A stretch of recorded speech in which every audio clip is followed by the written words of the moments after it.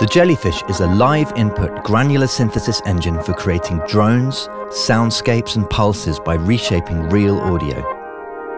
My name is Adam Stark from the MIMU team, and in this video I will show you how to get started with the Jellyfish and how you can use it to add something new to your music.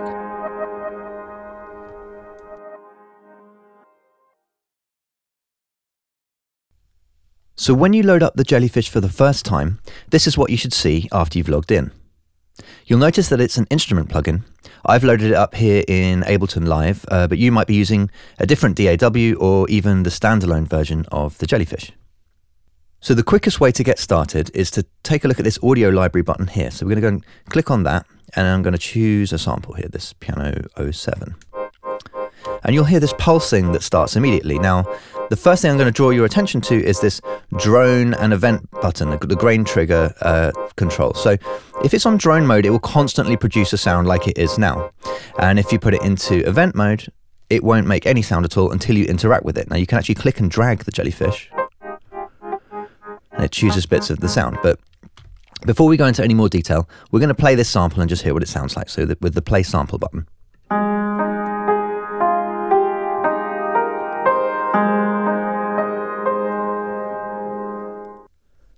So now I'm going to put it back into drone mode, and like you can now hear that we're playing back little pulses or grains of this sound, and they're happening at different intervals, and we're just positioning at different points in the waveform depending on where we drag the Jellyfish to.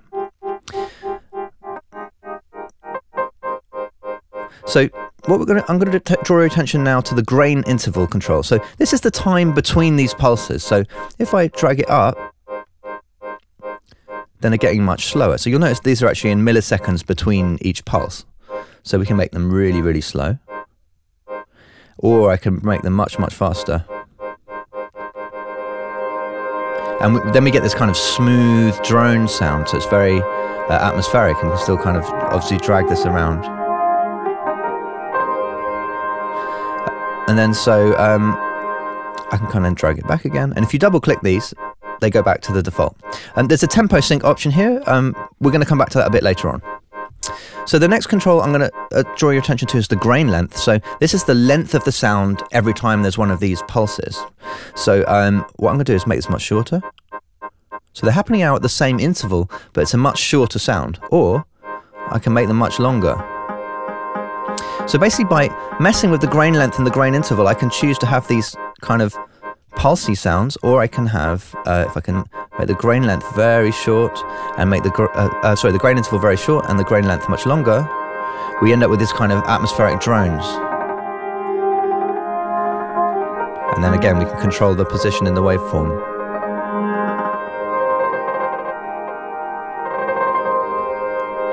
So the next thing we're going to have a look at here is the transpose. So what we can do is you can actually transpose this to different levels. So what you might do is you might want to pitch this down. So actually let's put it back into the drone mode. And we can transpose it by a certain number of semitones. So I might just, some of the built-in samples actually have the key listed, so you could use that to work out how much you want to transpose it by to get the sound that you want. So transposing by semitones lets you kind of re-pitch the sample to where you need it to be. And then if you press this button here, we can also transpose by microtones or microtonally. So this gives us a much smoother sound, and we can use this as kind of an effect if we want. And again, yeah, double clicking will reset. So we can have quite a lot of fun with that. So let's have a look at some of the secondary controls. Now, to do this, I'm going to load up a different sample. Let's load up a guitar. Let's just take a quick listen to what this sounds like.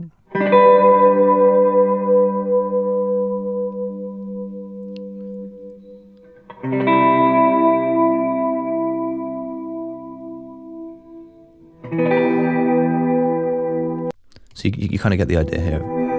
This is what we're now kind of dragging over in terms of, we're working with a different sound now.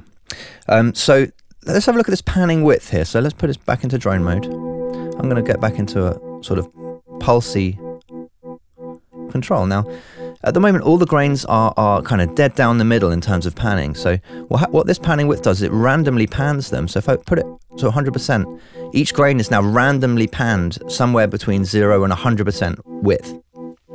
And if I put it here, it's somewhere between 0 and about 50% width.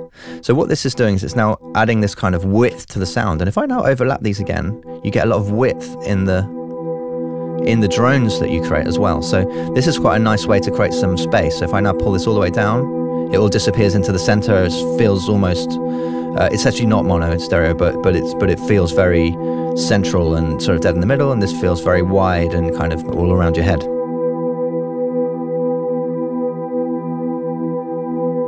So let's now have a look at the buffer jitter. So what's happening with the sound here is we're actually choosing a pulse of sound or a grain of sound from this position right in the middle of the jellyfish. So wherever I drag it to, that determines where it comes from. Now what happens is that if we choose exactly the same one every time, it sounds very unnatural. So the buffer jitter actually adds a bit of randomness to that position. So if I now take this all the way off, and there's no randomness, when I make this grain interval very, like, that sounds like a very unnatural sound to me, because we're just repeating the same sound over and over and over again. So if I now drag this up a bit, just to 2%, we get this like softness and variation, and it feels nice. And we can even be a bit more extreme with this. So we can, it's now really choosing different parts of the waveform quite wildly, different parts of it, obviously. So that's a very kind of weird sound, but really the main idea to use this is that is to kind of have a tiny bit of variation in the position of the sound, and you can play with that. So let's go back to a nice pulsy sound again. So here we've got the smoothness parameter. So this is a very smooth and soft and round jellyfish. And what we're going to do, I'm going to reduce this smoothness, and what you're going to hear is that smoothness will disappear. It's going to become much harsher, and you see the jellyfish itself become much more kind of rectangular, and you have this harsher sound now. So this is quite good to create much more of a transient on these pulses.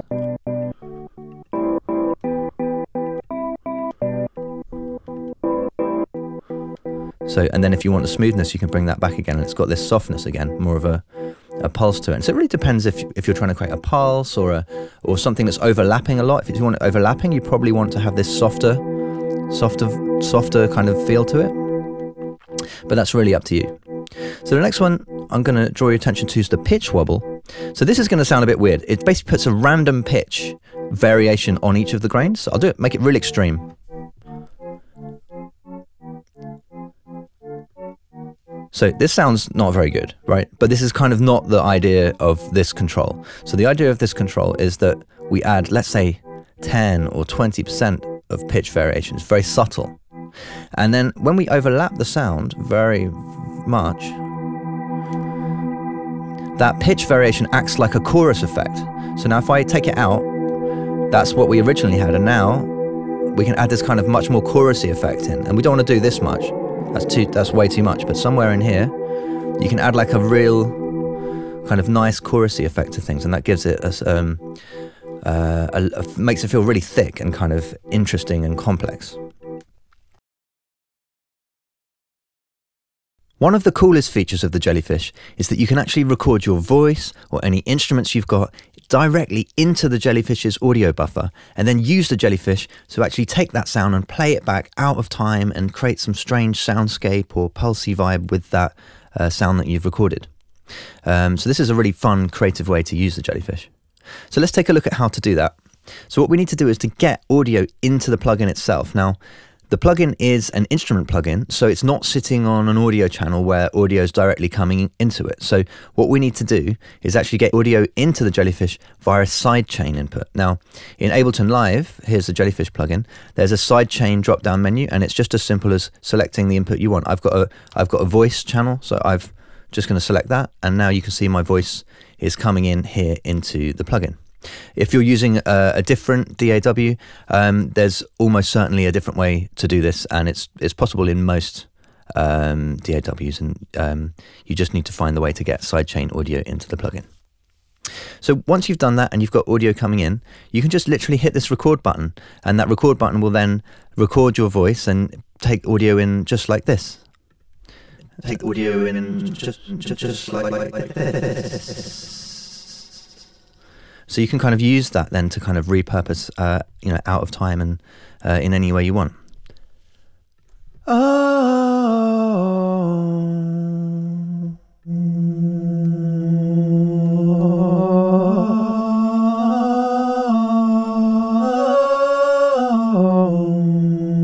So this is like a really fun way to kind of just mess with your voice, and something I really like doing, as anyone who knows me will attest to, is just like take a sort of very big reverb and just stick it straight after this. You can create some very nice.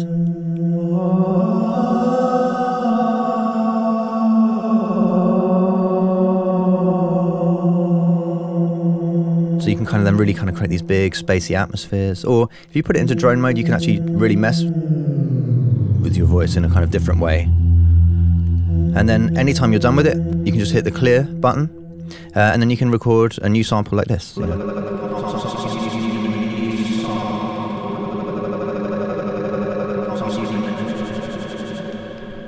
So that's how to do live audio capture into the Jellyfish.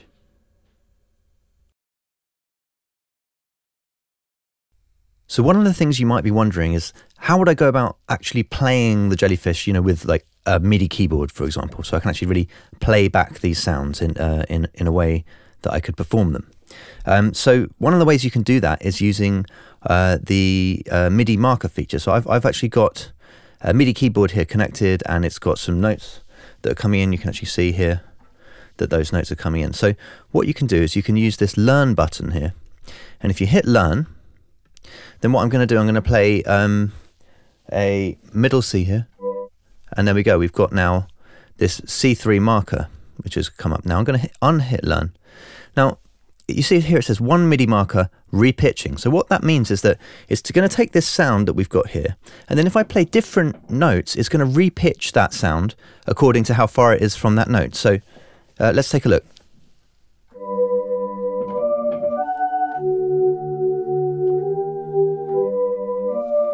So we've now got this kind of repitching effect that we can use to play back the sound, and we can hit Learn, and we can move our marker to somewhere else, maybe to this one, and now it will actually play back this part of the sound.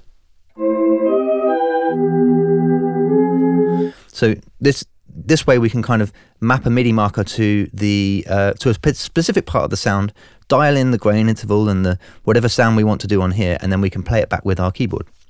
But this isn't it. There's more to this as well. So if we hit Learn, I've got C3 here, and I'm going to move my C3 to here, to this note, and then I'm going to move the Jellyfish to here, and I'm just going to now play another note. I'm going to play a D, and I'm going to move the Jellyfish to here. So you'll notice now it says 2 MIDI markers, region selection. So now there's 2 MIDI markers. What it's going to do is it's actually going to alternate between them. So let's turn Learn off for a second. So if I play the C, it will play there. And now if I play D, it's not going to repitch anymore. It's going to play a different part of the waveform. So what I'm going to do, I'm going to hit Learn. I'm going to just carry this on. There's an E. Ooh. And then I'm going to put this on an F. And this on a G. So these aren't actually a C, D, E, F, and G, but these are ways for us to select parts of the waveform and play them back with our keyboard. So now I'm gonna play these.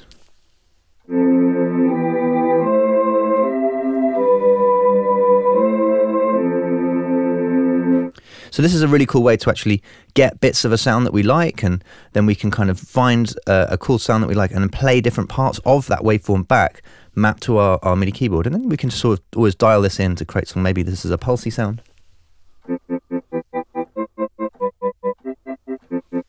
So we can create some kind of fun effects there with this, and it's a sort of really nice way to quickly map things to our MIDI keyboard. But if you hit Learn, you can also click on one of these and hit backspace and delete it, and then you can just move through and you can easily delete them, go back to having absolutely no markers at all. So that's how you control the Jellyfish with your MIDI keyboard. So there are actually a few different ways that you can get audio into the Jellyfish, aside from just using the record button or using the audio library. So if you look up here, there's the load button. So if you click on that, you can just get taken up and you can load an audio sample in directly. So I've got this piano.wav. I'm going to load that straight in, and there it is. And we can play with it. Alternatively, I'm going to hit the clear button. I've got the same audio sample on my desktop. I can just drag and drop that straight into the plugin. And we've got that loaded in exactly the same way. So if you've got a whole load of audio samples and you just want to see what it's like and you want to mess them up, then just drag them into here and play with them, then find the next one, and it's a really good way to just experiment. So what we're going to do now, we're going to take a look at some of the playback modes here. So the first thing we're going to do, we're going to look at this reverse button, and what this does is it actually plays the grain backwards. So every time there's one of these sort of grains or pulses, it plays it backwards. So just to I'm going to accentuate this, play a very long grain. So that's playing forwards. Now if I play it backwards, you'll hear those transients all become, some more like swells. So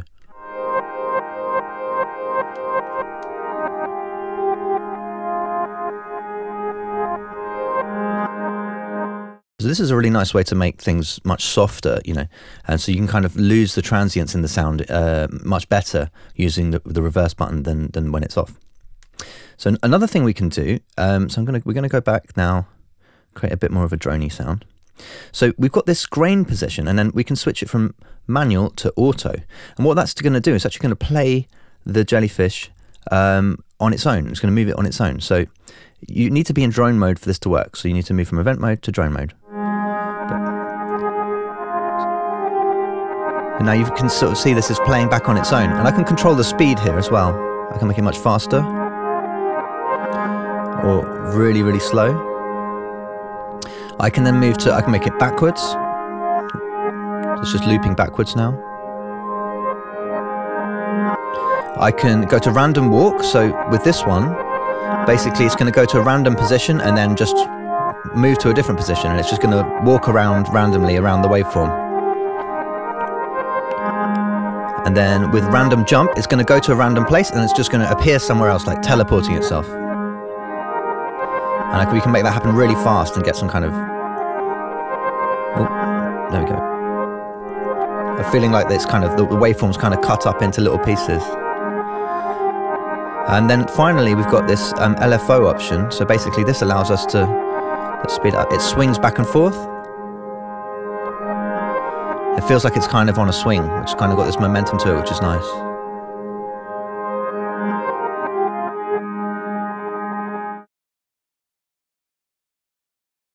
So the Jellyfish is really good for creating pulsy sounds a little bit like this. But it might be that what we want to do is actually synchronize that pulse with the tempo of our track. So let's have a look at how to do that. So if you go down here, you'll see this tempo sync button. Now before I press it, the grain interval is in milliseconds, but if I press it, now it changes, and I've got it, it's a 16th note, and then I can change this to be like an 8th note or like a quarter note, and I can just sort of synchronize to the host transport.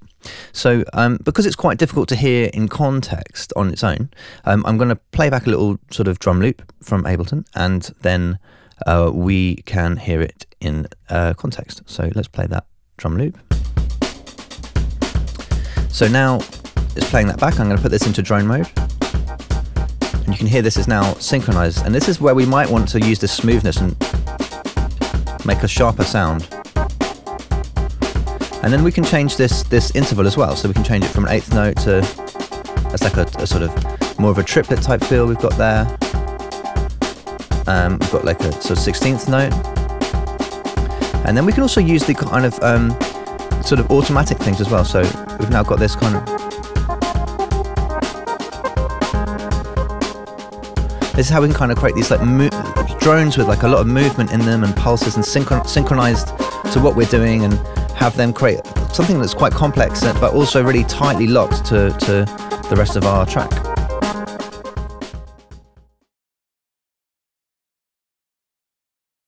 So when you create something with the Jellyfish, you can actually save it as a preset and then reload that at any time. So if you record a bit of audio in that you really like, or you dial in a sound that you like, or you've set up a sort of some MIDI markers or anything that you really like, you can save that as a preset and then just bring it back at any time and use it. So I've set something up here where I've got 3 MIDI markers set up that I can use for playing back, and I want to save this. So to do that, you just go to Save, and you do Save Preset. You can also save as an audio file here, but that'll just save the audio.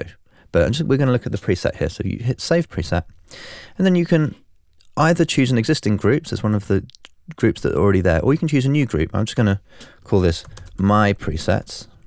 You might call this whatever you want, so you can make as many groups as you want, so you could categorize them. So I'm going to call this, this is my synth thing, right? Not very creative name, but that's what it is today. So hit OK. And then what I'm going to do, I'm going to delete these markers. I'm going to clear the audio waveform. I'm going to just sort of reset all of this to the beginning. I'll just mess them up. You know, everything's going to be different. And then if I go into the presets here, and I can go and find my presets, here's my synth thing, and I double click on that, and everything loads back up just as it was. So you can then go in here and create your own little library of presets, and just, you know, anytime you come up with something you like, save it in here, record it, and that's going to be your way of really kind of hanging on to those little things that you create and making sure that you've got them for your future music making. So another way that you can interact with the Jellyfish is by MIDI mapping to its parameters. Now, I'm not going to do a MIDI mapping tutorial here because every piece of software is different, and also I think that's been covered in a lot of depth by other people elsewhere. But I did want to highlight one parameter that's very specific to the Jellyfish, and I think, you know, helps us have a much better experience when MIDI mapping to it. So you'll notice that if we're in event mode, what happens is that when we click with the mouse, it starts to make a sound, and when I let go of the mouse, it stops. So it has this idea of it being activated and then deactivated. And this is actually a parameter that you can MIDI map to. So if we go down here in Ableton Live and we open this little box here, what we get is all the parameters. And you can see there's this activated parameter. And there's all the other parameters as well, which you can MIDI map to. But what I'm going to do is just show you how we can MIDI map to that. So I'm going to go in, I did Command M, so go into MIDI map mode, and then I'm going to click on the parameter, and I'm going to now press this button here on my MIDI keyboard, and that's now mapped there. It's a MIDI CC control. This one's actually a momentary control as well, which is well suited for this idea. So if we go here now, you can see that now when I press this MIDI controller, the sound will start to come out.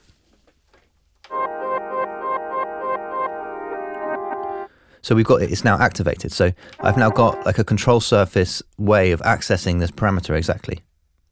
So that's really, really useful if I'm going to build some kind of MIDI map version of this, and I have like a control surface. So that just lets you switch it on and off in a really easy way. We can also map another parameter. So for example, like the buffer position. So I'm going to come in here and I'm going to click on that there, and I'm going to turn this knob here. And so now I've got control over the buffer position here. And so now we can use these two things together.